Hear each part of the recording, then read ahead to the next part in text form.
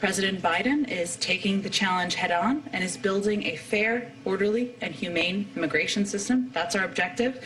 After coming into office, our administration immediately jumped into action to address the influx of migrants at the border, something that began during and was exacerbated by the Trump administration. White House Press Secretary Jen Psaki just flat out lying to the press today in regards to what's happened at our southern border, a complete fabrication of the real truth. Republicans in Congress are not having this. We're joined now by Congressman Jason Smith of Missouri, who is scheduled to actually go to the border tomorrow. Sir, thank you so much for taking the time. It's great to be with you, Rob. Good to see you. Your response to what you just heard there from Jen Psaki. You know, let's be clear, Rob. Biden created this crisis. He denied it even exists, and now he thinks he can buy his way out. I mean, Biden's plan to send billions of dollars to citizens of other countries with no strings attached is completely misguided and naive. And what's even worse, he's sending money to some of the most corrupt countries in the world, again, with no strings attached. And that's clearly reckless. Yeah. This isn't a problem that you can solve by throwing money at it. You solve it by enforcing the laws and the books, cutting the incentives for people to come to this country illegally, and you send a message to the world that when you come here legally. Yeah, absolutely. And you wrote a letter to Biden's budget office about the plans to increase these payments to Central American countries. We want to just put a small piece of it up on the screen here. It is worrisome that the administration's solution isn't to reinstate those policies or replace them with workable solutions, but instead to funnel more money to pay countries to dissuade their citizens to break U.S. laws. And sir, we have tried this before. This wouldn't be the first time we've tried to pump the Northern Triangle with money to try and make it a better place to live so everybody doesn't come here. You know, it's unacceptable. We've never pumped this kind of money. You're talking about $4 billion that Biden is trying to propose.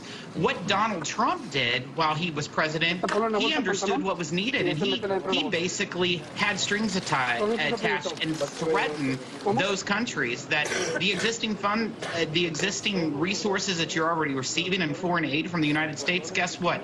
If you don't work with us, we're going to take it away. And during his time, the money that was going to those Northern Triangle countries, you saw a reduction of over 30%.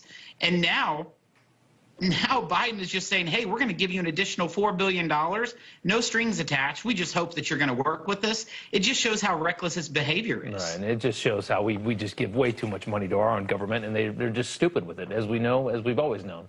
Kamala Harris was appointed as the border czar 40 days ago.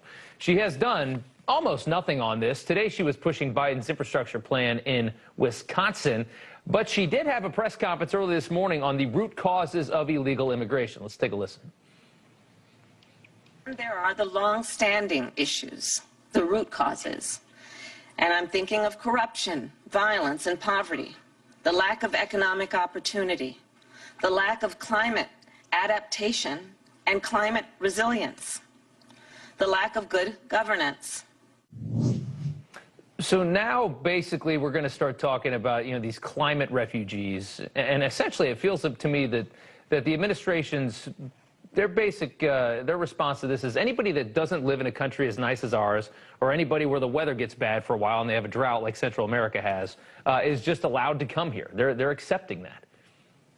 You know, this administration has no sense of reality and what real Americans are feeling. The fact that she's in charge of the southern border, of the border crisis, and has failed to even show up 40 days after she's had it shows that they have no realistic expectation to actually solving it. The best way that they could solve the issues there is to reinstate President Trump's cooperative agreement that he had with the Northern Triangle countries. He could utilize the migrant protection protocols. He could end, catch, and release. Instead, they reversed all of that, and they're saying, come to our country. We will give you free stuff. We will give you a $1,400 bailout check that they got from the Biden bailout bill. It's crazy. You'll get free dental care if you cross over. This is not what people should be coming to our country for. They should be coming to our country for freedom, not free stuff.